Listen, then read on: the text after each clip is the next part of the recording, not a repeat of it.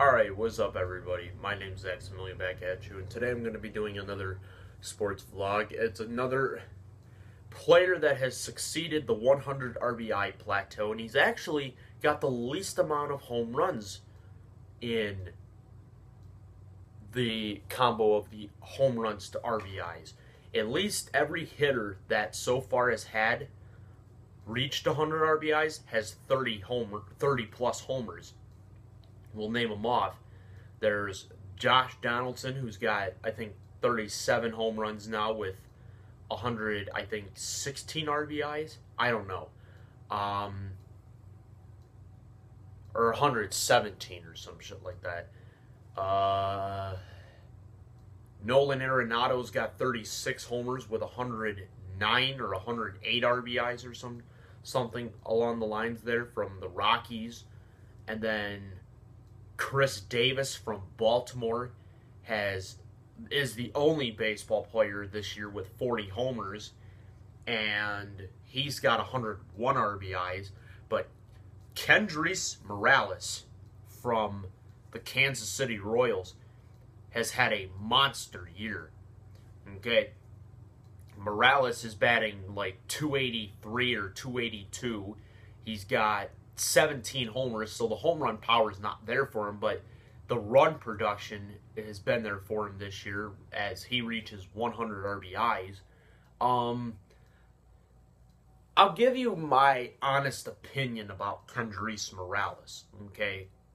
Morales was looked at as one of the best hitters in the game until the year of 2010 when he did that whole thing with, stomping on home plate after he had a walk-off grand slam. He stomped on home plate, and I think he broke his foot. I don't know what the fuck this is. Hold on. Give me a sec. I'm sorry. He broke his ankle or his foot or something. He broke something lower part of his leg, and he missed almost 2 years of baseball from it, and he's just never been the same player.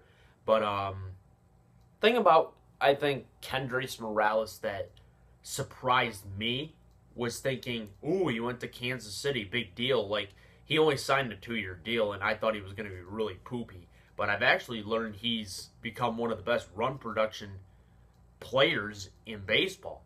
And I was like, whoa, well, damn, Kendrys, chill. A notable fact about Kendrys Morales hitting the 100 RBI club is this is only the second time in his career he's done this. He did it, I think, in the year of 2007 when he had 30 plus homers. I think he had 34 homers and 108 RBIs. Don't quote me on that. I don't know for sure. But Morales, he is a good hitter. He just has no speed. He's lost all his speed because of that injury to his ankle. And I remember the one year, I think Dave Sims, the sports broadcaster for the Seattle Mariners, the TV broadcaster, I should say, for Seattle, said when Morales hit a walk-off home run and he was rounding third, he said, "Do not stomp on that plate." And of course, we all know the reason why now. It's because he had that horrific injury to his leg, the lower part of his leg. Like I said, I don't remember if it was his ankle or if it was his foot. But Morales is he's actually the oldest out of the bunch of the 100 RBI players. Nolan is the youngest. Nolan Arenado is only 24 years of age. I'm trying to think. I think Chris Davis and Josh Donaldson are both like 28 or 29 or some shit like that. And Morales is like 32. So Morales can still prove no matter how old he is, he can still hit. But anyway, that's the end of the video. Leave a comment or a comment below in the comment section of whether or not you agree with my theory or my statement of Morales isn't technically the same player since that injury. And if you don't know what the injury I'm talking about, I'll leave a link in the description to the injury that he had sustained. and I'll let the video do the talking, but that'll be the end of the video. And please leave comments below on whether or not you agree of whether or not Morales threw away his career.